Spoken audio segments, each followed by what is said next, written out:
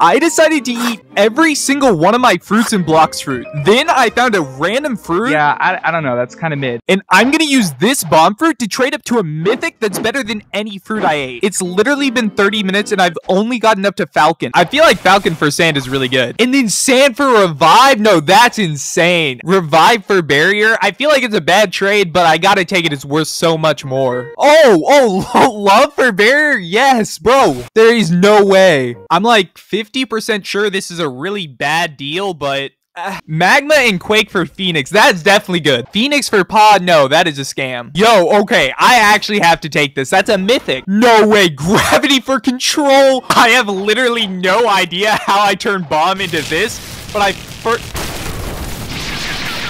bro.